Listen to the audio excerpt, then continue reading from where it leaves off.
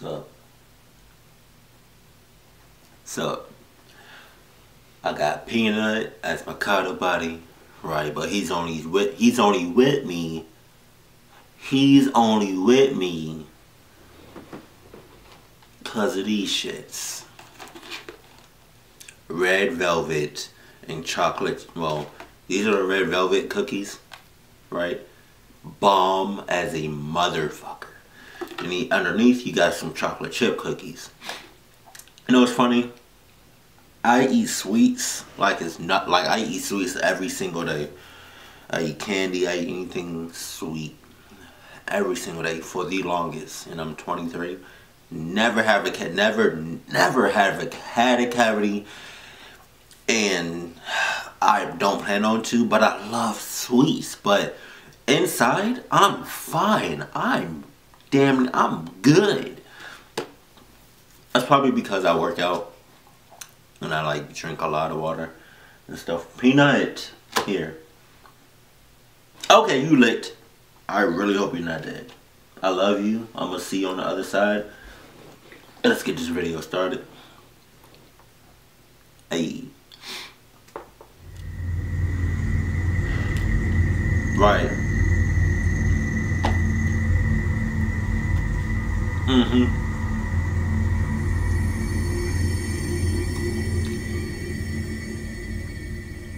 I'm currently in a predicament, and quite frankly, I don't know what to do. Alright. I'll start from the beginning. 5 years ago, my next-door neighbor Charlie, or Charles as we call him, informed us of his 14-year-old son's disappearance. He reported it to the police, it was on the news, it was everywhere. Me and my wife felt absolutely awful, and always offered to help them out in any way we could. Right.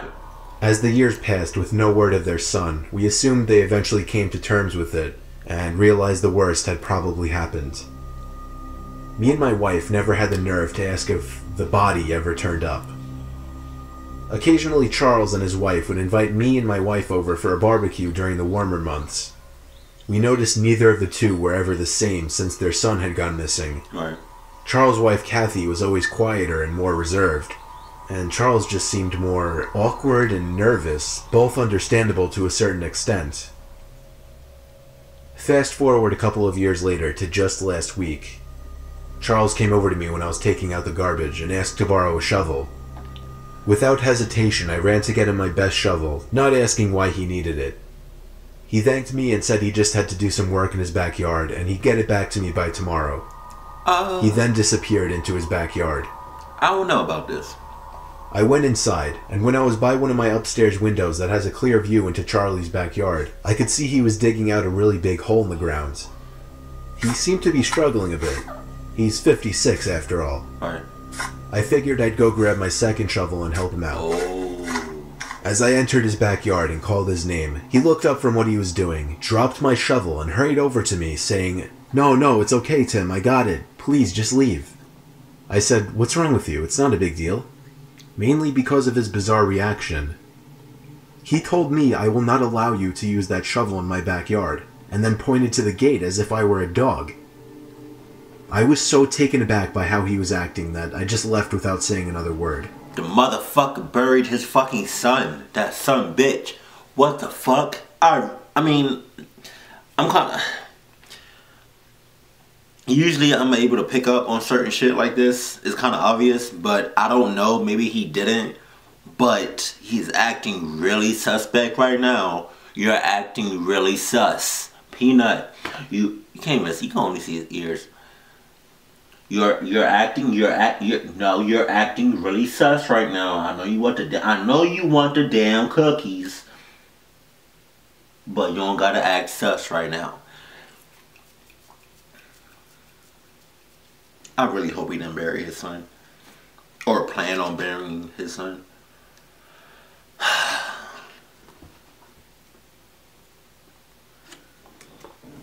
I went upstairs to spy on him through the window. He was digging the hole for at least another half hour. Damn! When it finally looked like he was done, he started looking around, like up high at neighboring houses as if to check and make sure nobody was watching. And then, before I could think to hide, he spotted me at my window. All I could do at that point was casually walk away. He's up to something, and I wanted to find out what. No shit. I continued to look at his backyard every so often, but he wasn't digging anymore. I figured he knew I was watching now and would wait until it was dark out. And I was exactly right. At 1:30 in the morning, I heard the sound of a shovel hitting the dirt outside. It was too dark to see anything from my window now, so I snuck outside quietly and looked over the fence in the backyard. I could see him digging loud and clear now. When he went inside his house, I took that opportunity to sneak into his backyard and take a look at what was in the hole he was digging. The moonlight alone revealed a small piece of a black garbage bag protruding from the dirt at the bottom of the hole. I looked at his back door and back at the hole.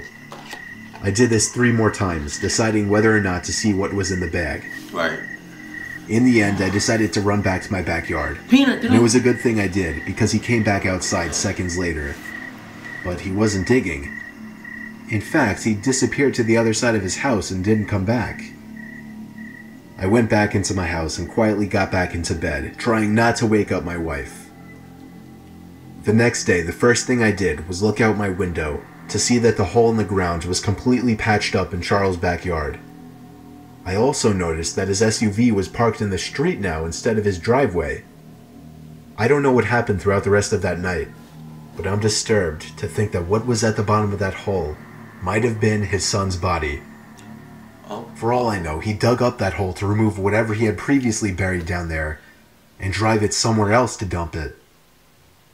This is all speculation, call me crazy if you want. I haven't told anyone, not even my wife. And quite frankly, I don't know what to do. You know, it's just, I'm just throwing it out there. I'm just throwing it out there, though. How about you move? You know, did you think about that? Huh? Your neighbors aren't what they used to be. People change. What's that Party Next Door verse? Was like, things change, people change, feelings change too. Never thought the circumstances would have changed you. Well, obviously it changed your fucking neighbors. You know, time change. You know, people change for the better or worse. It's about time for you to move, partner. For real. I'm not gonna lie with you. I probably would have moved when I saw little changes with them. You know, the neighbors, you know, acting sus and all that. And then, bruh, if for some reason I was still there and he was digging up, you know, a whole big ass manhole, first of all, I'm not about to help you. You can't Christmas. Alright. Clearly there was something wrong with you helping out the guy digging up a big ass manhole. That's what the fuck. But I'm starting to think that you're in cahoots with the homie. Your homie, that's not my homie, that is not my man's. But you know, that's you bullshitting, you fucking up. You know, you taking L's right now. And if you still living, bruh, I feel like you're still living with them, like, as neighbors. You best believe if I was like, bro, if I noticed something like that right now, I'm moving. There's no ifs, ands, buts about. I'm moving. For real. That's like me seeing the fucking mafia or somebody that looks sus. I'm not taking that chance. I don't like taking chances. Unless they're like good or something. But yeah, you're fucking up. Charles never gave me back my shovel. I'm not going to ask him for it. In fact, he's been avoiding me ever since. You think? And something disturbing happened yesterday. What? I by coincidence happened to look out my window across to Charlie's house and caught him standing at one of his windows looking into mine. Woo! When he saw me, he shut his blinds, and that was in the middle of the day. I have no idea what to do, but I'm honestly terrified. Apparently not terrified enough for you to haul ass and move. Bullshitting, but you know, that's just me. I've lived in 3 houses in my life. 2 with my family and my current house by myself. Right. We lived in the first house for the first 15 years of my life, and the second house the next 7 before I moved out to my current home. Right. This experience happened in my first home when I was 15, within the last few months of my family living in that house. I don't remember my family ever being really friendly with the neighbors. In fact, there were 2 kids living next door with their dad that me and my brother had only talked to maybe once or twice our entire lives. As bizarre as that is, though we did know both of their names, Eric and Todd. One day, me and my brother, who is 5 years younger than me, were outside playing basketball in the driveway. That was when one of the 2 boys next door, Todd, came outside and walked over to us, initiating a conversation. I don't remember what we said to each other quote for quote, but I remember the first thing that he asked us was if it was true that we were moving. As the older brother, I did most, if not all, of the talking. Todd was probably the same age as me. I never actually asked. By the end of the conversation, he invited me to come with he and his brother to shoot BB guns by the river in the woods down the road the next day. I agreed since it was the weekend and I didn't have anything going on anyway. I don't know. My little brother asked if he could come at the last second, not under the assumption that he was automatically invited as well. Todd said yeah and then walked away. Late the next day, around an hour before dusk, Eric and Todd rang the doorbell. We were quick to answer the door because our parents didn't know that we were going out to shoot BB guns. Walking down the sidewalks with Todd and Eric decked out in camo gear and carrying a duffel bag of BB guns was really strange. The level of seriousness these 2 clearly had in this was really weird to me and my brother, and we kept meeting eyes, holding in our laughter a couple of times because of it. We got to the woods having spoken very few words. I could already tell these 2 were kids of few words. Maybe why we hadn't met them officially until that point. Right. Todd dropped the duffel bag onto the ground and unzipped it, while Eric aggressively snapped a branch off a tree and threw it into the river. Me and my brother looked at each other again, this time not finding it as funny. Todd pulled out a couple of guns and handed them to me and my brother, and that's when Todd dropped the bomb and told us they were real guns. Eric grabbed a loaded gun from the bag and began firing at trees across the river. When I realized he wasn't joking about the guns being real, I was in a mix of anger and confusion. I grabbed the gun from my brother's hands and placed both of them back in the bag. I told them we weren't comfortable with this and had to leave. Eric stopped firing, and they both looked at us with expressions that seemed half angry. One of the 2 boys yelled a curse word at us as we were walking away. I always had a feeling these 2 were bad kids, but this confirmed it. Right. I told my brother not to speak to them anymore for the remainder of our time living there. We told our parents at the dinner table that night that they were really weird kids, but we didn't mention the gun thing. I would have mentioned it. I woke up that night to a breeze of cold air hitting me in the face. Right. My window was open all the way. I felt something hard press up against the back of my head as I was looking out the window. The fuck? Somebody behind me going, "Shh." Oh!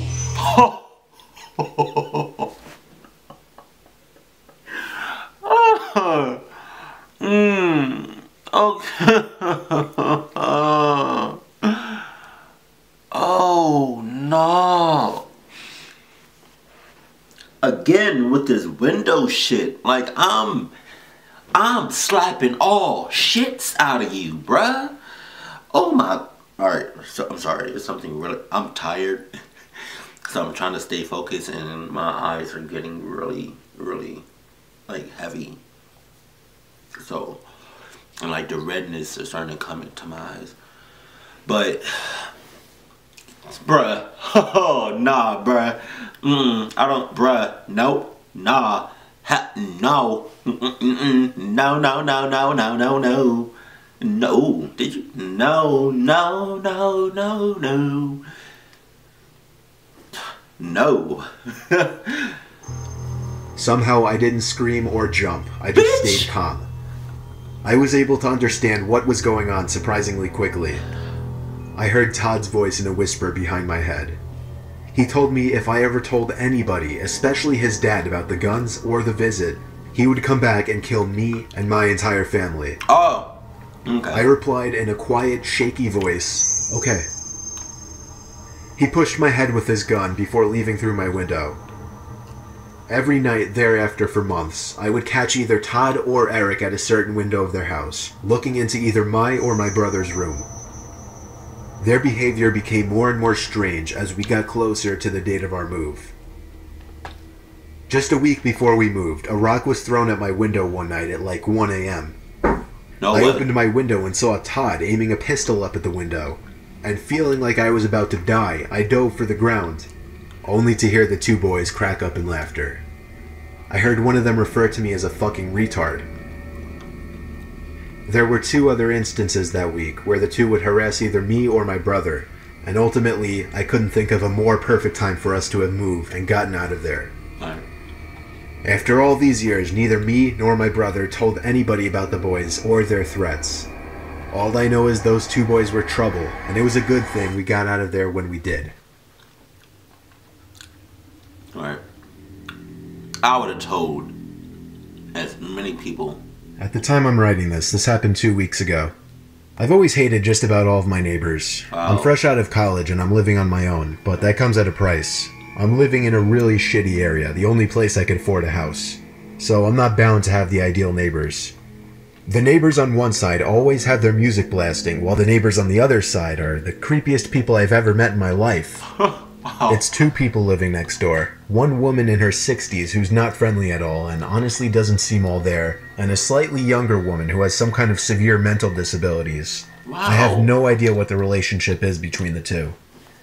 I would commonly be sitting on my front porch when I'd look over next door and see the older woman holding the younger woman back as she'd be having some kind of freak-out episode. She'd have her arms crossed and she'd quickly rock back and forth while screaming and making noises. Sometimes she'd even look over and point at me and mumble stuff to the other woman.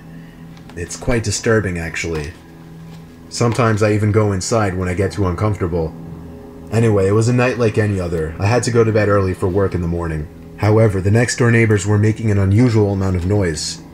I could hear the deranged woman screaming and throwing a fit as the older woman yelled in distress.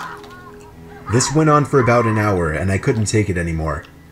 I marched over to the house next door and banged on the door. The older woman answered and greeted me with a "What the hell do you want?" I asked as politely as I could to keep the noise down. In response, she raised her eyebrows and tilted her head down, clearly annoyed by my request. Just then, the younger woman entered the living room, screaming "How dare you!" repeatedly. The older woman held her back from approaching me, and then slammed the door in my face. I had no idea what just happened, but I felt like I didn't accomplish what I came there for. I walked back to my bed in defeat. However, I realized they had finally gone silent next door. I was able to get some sleep at last. Well, I woke up, feeling like the night went way too fast. Right. I looked at my clock and saw that it was only 3 in the morning. My head fell back into the pillow in relief. But pretty soon, I thought I could hear something come from downstairs. No, you didn't. I got out of my bed and went over to my door just to make sure I wasn't hearing things. Right. When I didn't hear any other sounds, I went back to bed. I woke up once again to a dark room. Only 20 minutes had passed since I'd fallen back asleep. I didn't know what could have woken me up, though. And then I heard. I panicked and tried to find my phone on my bedside desk as a source of light, but when I found it, I didn't dare turn the light on. I looked around the dark room in silence, trying to find some kind of dark figure in the room. I looked at every corner of the room, and even though it was so dark, I could tell there wasn't anybody standing there. Why the fuck is it so dark right there? This time I heard where it was coming from. Oh my god. I turned to the edge of my bed and saw a black shadowy circle-like object right at the edge of the wooden wall of my bed. Oh. When the light of my phone revealed that black object to be the face of the deranged woman from next door, she screamed like the lunatic she was. She screamed as if she were a vampire in the light. I screamed as well. I screamed as I clumsily ran for the door and tripped halfway, looking back to see the woman following me. Oh. I slammed the bedroom door behind me and ran all the way downstairs, where I locked the door leading to the upstairs. I called the cops as the woman pounded on the door, screaming incomprehensible things. When the cops showed up, I told them the woman lives next door and that she was mentally insane. The older woman from next door came over after hearing all the commotion and spoke with the cops, pleading with them to let her go, but they insisted they had to take her in for at least the night. One of the officers asked me if I wanted to press charges, and as he asked this, the older woman gave me the most evil, hateful stare imaginable. I chose not to press charges, but her stare didn't change. Fuck! The officers drove the ill woman away, while the older woman continued to stare at me as she walked back to her house. Oh! 5 minutes later, I saw her get in her car and drive away. These two still live next to me.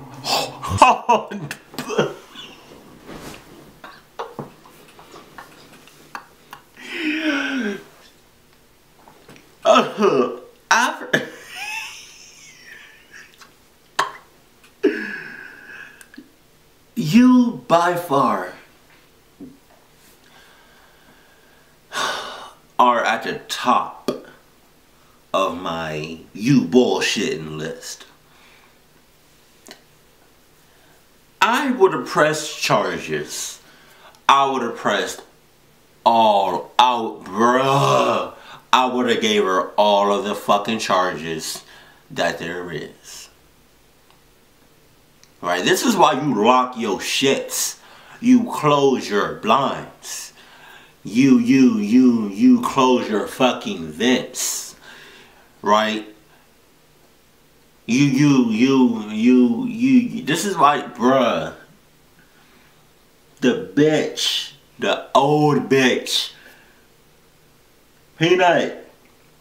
The old bitch was in the fucking house. He's still living next. Oh, he's still living next to them. This takes bullshitting to a whole new level. I don't think there's anybody out here that's... Oh my goodness, bruh. Peanut.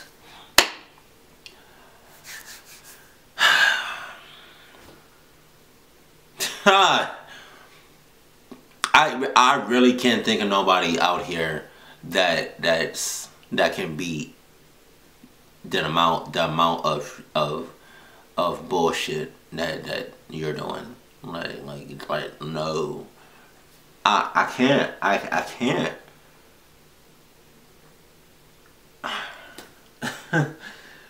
How the fuck? What?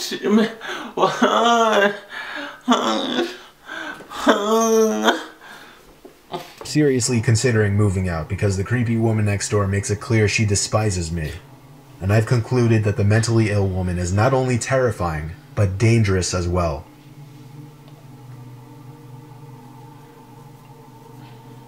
Yo, when he said, when the old lady was in the fucking house, that whole scene, like in that dark part of the room, that whole scene, I got chills like a motherfucker. There was literally chills all over my fucking body. I am so serious. I lied to you not.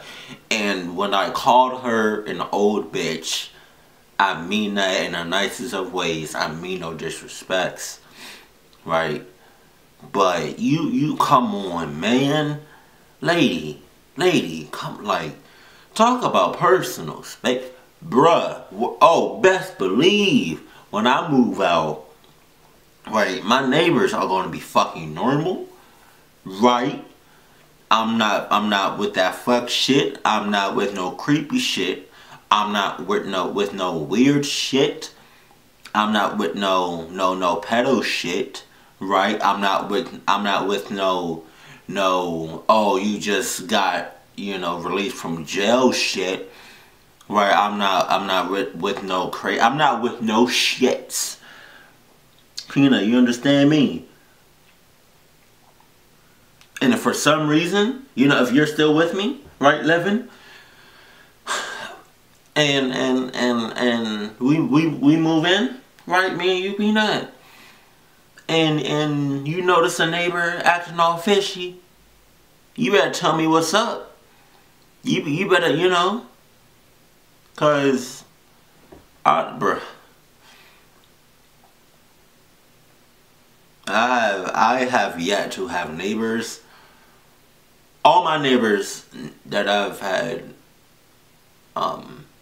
were all normal in every meaning of the word. There was no, I didn't feel, you know, I didn't feel anything. I just felt at ease. You know, I never had no problems with any neighbors. But I really hope, just because I said that, I really hope I did not jinx myself. But that last one, I can't get over that shit.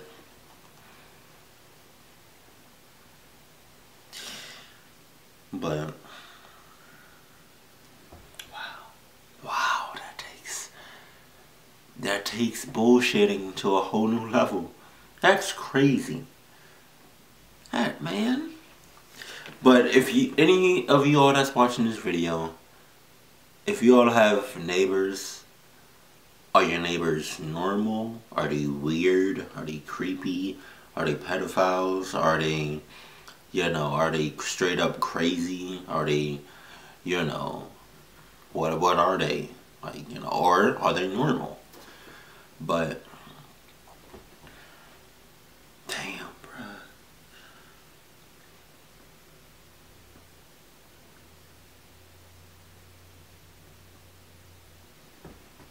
That's like that last one. I don't think I can compare that last story to anything. And not off the top of my head. That's like, I don't know, that's like, I can't think of anything. I'm done. I'm done. But yeah, man, this was yet again a very awesome, great video, Mr. Nightmare, and keep up the great work. But you know, it's